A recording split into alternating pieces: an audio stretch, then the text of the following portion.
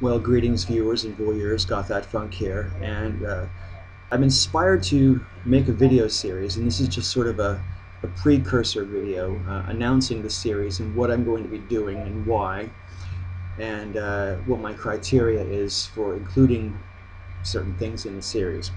See, last week, or a week or so ago, I watched a video by ContraPoints, and in his video, the video is titled Why Led Zeppelin is Good.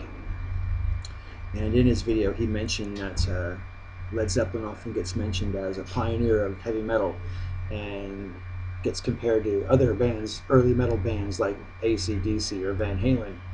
And Nick, in his video, in my opinion, quite rightly says that you can't really credibly mention bands like Van Halen or AC/DC in the same breath as Led Zeppelin.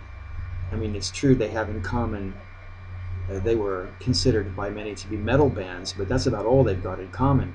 Led Zeppelin was so much more than a metal band that to describe them as a heavy metal band is almost an insult to the rest of their content. But it got me thinking because, I think that Led Zeppelin is one of the unassailable great bands of all time. And I realize that there's no such thing as a correct musical taste or correct perspective on music. It's utterly subjective, and that should really go without saying. But having said that, I'm going to make a video series, top 10 bands of all time. And I'm going to start at number 10 and count down backwards to number 1. And the criteria for a band or act, because some of them might be solo artists, to get on my list is pretty strict. Criteria number 1, the band must have, musically speaking, diverse content. If all the music sounds the same or similar, or there's not an awful lot of growth in the band, not a lot of experimentation or differentiation in the music, no matter how good the band is, I won't put them on the list.